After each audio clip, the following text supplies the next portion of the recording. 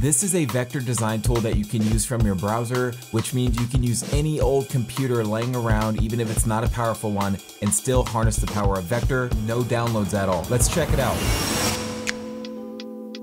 So when you log into CorelDRAW Go, this is what you're going to see, and it's really cool. You can start a project with one of the templates. It's got all of the dimensions listed below, the name. So this is a business card, for example, 3.5 by 2 inches. So if you want to, you can start with a business card. You can even click more and browse more templates. On the top left, you're going to see home, and this is where all of your projects live. I've already created some random ones testing this out, but you should just see home. Now let's just click on these vegetables right here. Cool thing is you can actually edit all of the parts of this vector graphic. So it's gonna be familiar for some of you too. And for me, I've worked with vector graphics pretty much my entire professional career. So I was right at home when I started using this. And I think that most of you that have used other software are going to understand what I'm saying there. So really all you have to do is left click twice on certain elements. You can move it around, and we can even go further. So I'm pressing Control Z there to go back, and I can even just select one of the leaves or whatever. So let's try that real quick. So there we go. We're selecting just that one left part here, and I can change the color of it really easily. And we can even change the font. We can change the text that we want. So maybe we don't want this to say fresh from. We could just say earth or whatever, you could do that here. Obviously you have all of your properties like you're used to seeing in other editors. So you could just, change the font right there, the size. We're not going to do all that because it's kind of basic stuff, to be honest with you. But really the power here is just, it's vector from your browser. So you don't need a powerful computer to design anymore. You can do it with a decent internet connection. Now, I will say one thing about this. My internet is terrible, and I've noticed it lagged a little bit, but my internet's terrible. It really is. It's slow. I can barely play video games with my friends at the end of the day. We have all of our tools here on the left toolbar. So we'll start from the top. We have our project settings. We have stock assets, so you can download vectors or photos, and you have import. So if you have maybe a logo that you want to add in here, you could do that right here. And then we can even add shapes, and they have a really nice library of shapes. For example, maybe we want to add a star here.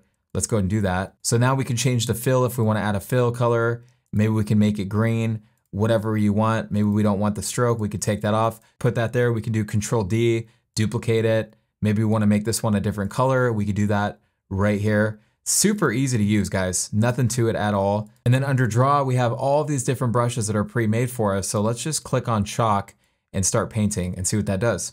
There you go. So this is actually the painterly brush. You can see the name at the bottom here, and we go to the next one. This is the pen, and then this one is the freehand. So really cool. They have the labels right there. It's easy to see. You don't have to wait for a hover or anything like that. We can even collapse these if we don't want to see all of these and we just want to focus on one at a time. But that's really nice. Now, one thing I want to point your attention to is this overlay. There's this overlaid texture. We could just delete that by hitting backspace or delete on our keyboard. And now you can see kind of what's going on. So if you're a beginner, you can really get going immediately. You don't have to wait. Now let's go home real quick and let's check out just a blank canvas. So I'm just going to make a poster real quick, or actually let's do a presentation because it's a little wider. So now we have a blank canvas, and we could just basically start typing something in with our text tool. So let's say we want to name this design, why not? And I'm doing Command A to basically select all the text, or you can just click on it. We can resize the text frame, let's call it, and resize it, holding in Control.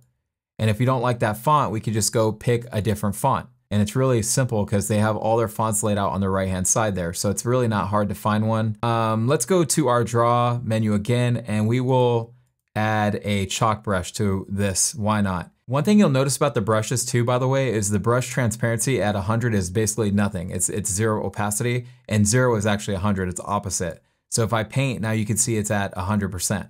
Maybe we want to do some scribblies. It's nothing crazy, I know. It's not a masterpiece. We're not going to sell it at some art gallery, but maybe. You never know.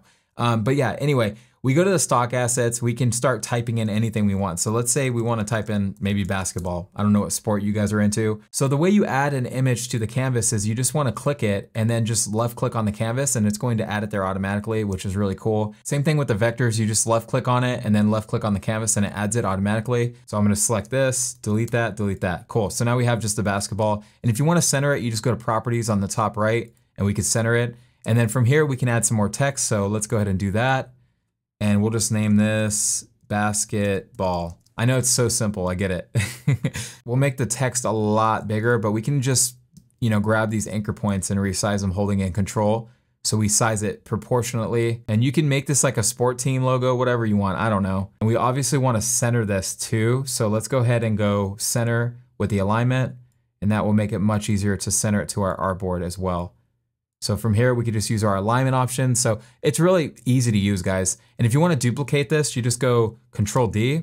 We'll type in basketball club 1991, why not? And I think we could just basically custom color this and color pick whatever color we want. Maybe we want to make this a two-tone. So this one will be, again, it's under custom color.